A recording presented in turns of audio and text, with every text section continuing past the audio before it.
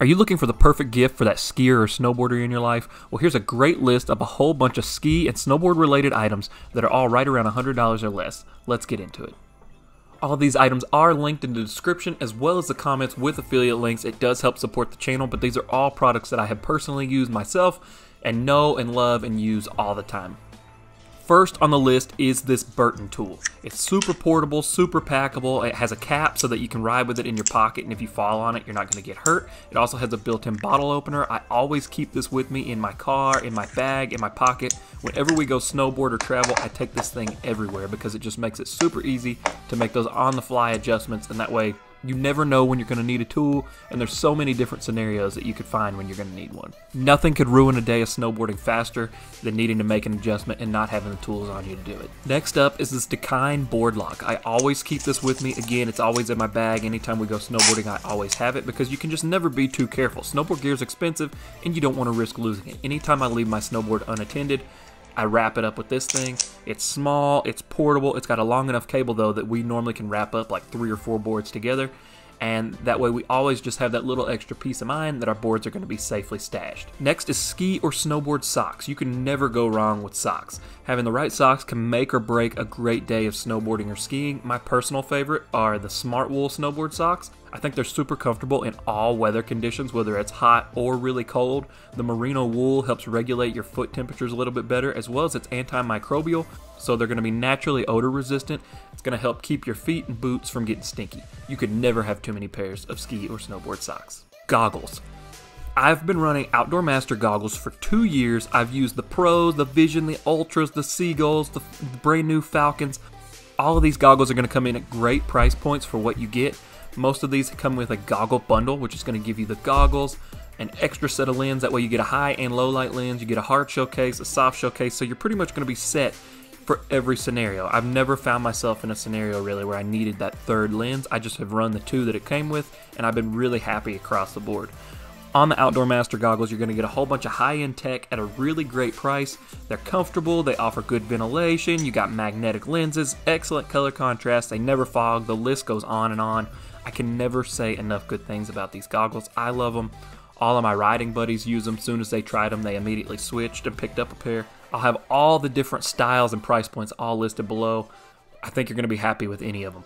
Personally, for this season, I'm switching to the Seagulls and the Falcons. They're both new for this season. The Seagulls are their brand new foldable goggles, so you can pack them in your pocket, stick them somewhere. They're great for travel. And then I'm also going to be running the Falcon, which is their newest flagship model. It's got a lens that was co-developed by Zeiss. I just ran these over the weekend, and I really, really liked them. A snowboard travel sleeve. This is a great way to add an extra layer of protection on your snowboard during travel. They have 2 styles. One will completely cover the board. The other one wraps around the board and allows you to leave the bindings on. I never fly without putting one of these on my snowboard just because it does just give a little bit more, like a nice layer around your snowboard to protect your top sheet from things in your snowboard bag. We've all seen how airport staff handles luggage. Well, this is just going to keep those edges protected, give it a nice soft layer. That way your board give you an extra peace of mind that your board is going to make it to your snowboard destination in one piece. I can't recommend these enough. Next up is a Stomp Pad. I always run a Stomp Pad on my snowboards just because it makes skating and getting on and off the chairlift so much easier. It gives you so much more grip and traction. I've ran a lot of different Stomp Pads, but the Crab Grab Shark Teeth are my personal favorite. I think they offer the most grip in any condition. They also, where they have a big spiky platform, like even in deep snow, you're going to get traction, and you can use it to kind of rake your boot across it and help get some of that snow off from the bottom of your boot when it starts to get stuck. If the shark teeth are out of stock, I also do like the Mega Claws quite a bit. They've worked really well for me also, but I think the shark teeth just offer a little bit more traction. Gloves. One of the most important pieces of gear. I started running the VO gloves last year, and they have completely changed the game for me.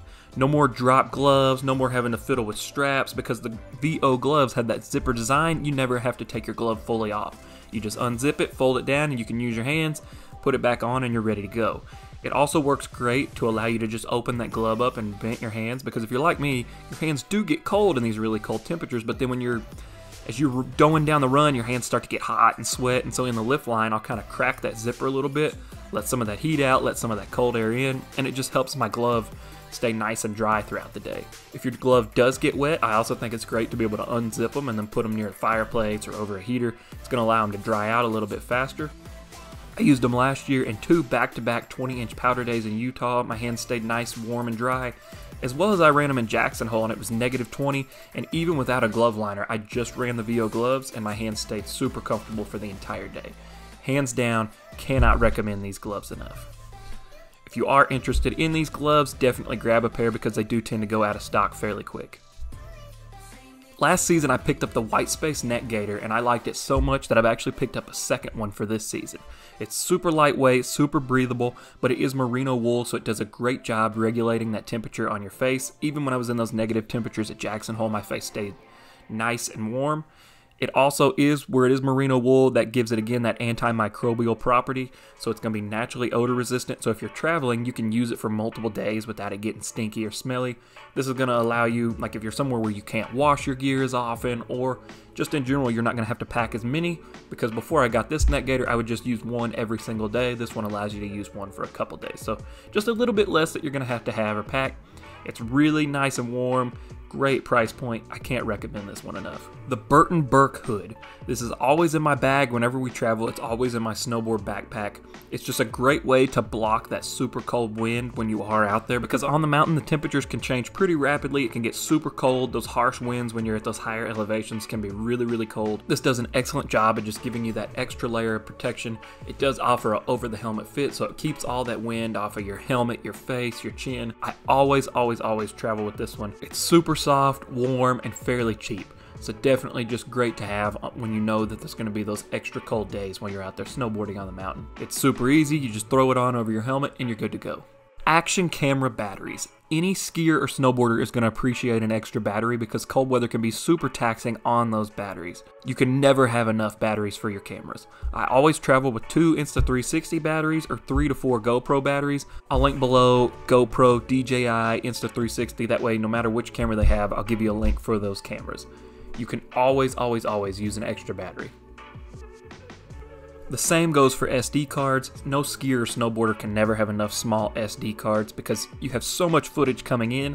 Personally, I prefer the Samsung or the SanDisk. I normally run a 128 or 256. I like to have multiple small SD cards instead of one big one. That way, if something goes wrong, you're only going to lose, a little bit of footage versus losing everything you have recorded. I normally on hand have like 6 or 7 of these at a time. I can guarantee the skier or snowboarder in your life will appreciate an extra SD card. Another great one is a helmet. Any skier or snowboarder is going to appreciate a new helmet. Outdoor Master has tons of different styles and price points, tons of different colorways on helmets across the line. Similar to their goggles, they pack in a ton of great features and tech into their helmets, making them super safe, super comfortable, but keeping them at a relatively lower price point compared to a lot of other brands. They feature a BOA dial in the back, an insanely soft inner liner. Some of them have vents that can open and close. A lot of their helmets, even at those great price points, feature MIPS, and to be able to find a helmet with MIPS below $100 is absolutely awesome. I've been running their helmets for the last 2 years, and I love them. My personal favorite is the Diamond Snow.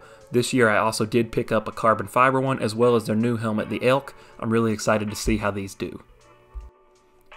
I hope you found the perfect gift for that skier or snowboarder that you're looking for. Again, everything is linked down below with affiliate links as well as promo codes, so definitely check those out. I love to help you all save money where I can. These do help support the channel, but again, these are all products that I know, love, and personally use. But if you do have any questions about them, definitely let me know. I hope you all have a Merry Christmas and Happy Holidays. Thanks for checking it out.